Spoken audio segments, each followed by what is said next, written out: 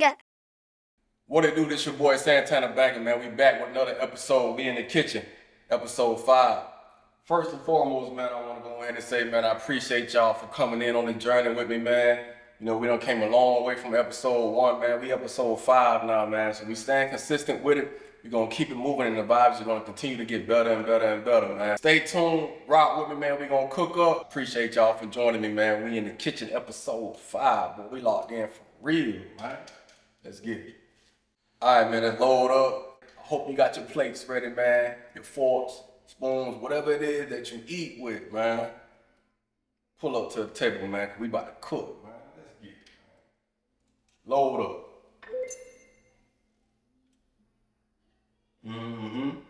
I want y'all to see something, man. Very soon, we're going to be able to see everything that's on my screen right now, man. I know possibly within the next 2 to 3 episodes, man, it's just going to go crazy, man. Like, y'all going to be able to fully see everything, what I'm doing, how I'm doing, man.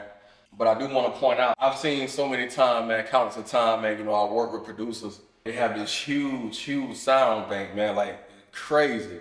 And to up-and-coming producers, man, a lot of times when they see other producers with all that, they might feel like, oh, man, I'm not able to do what it is that they do. When at the end of the day, man, it's all about knowing and understanding the tools that you have. You can have one solid VST, just one solid VST, man. If you know how to work it, it's gonna get you everything that you need. Now, by me saying that, I'm not saying don't load up on the sounds. You know what I'm saying? Sound selection is a big thing. I'm not saying don't load up on the sound, but what I'm saying is understand your tools, know what it is you're working with, man, and apply that pressure. Let's get it, man.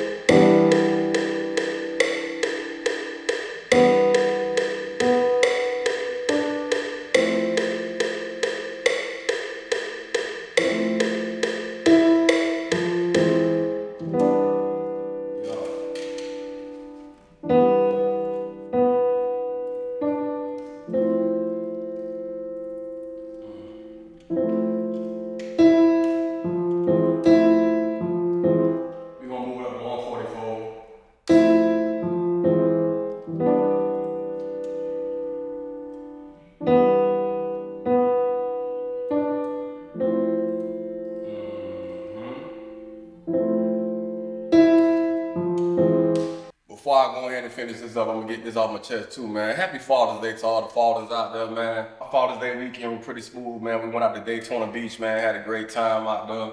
We've been so caught up with work and being so caught up with the everyday things of life, man. And it's been a minute since we went out.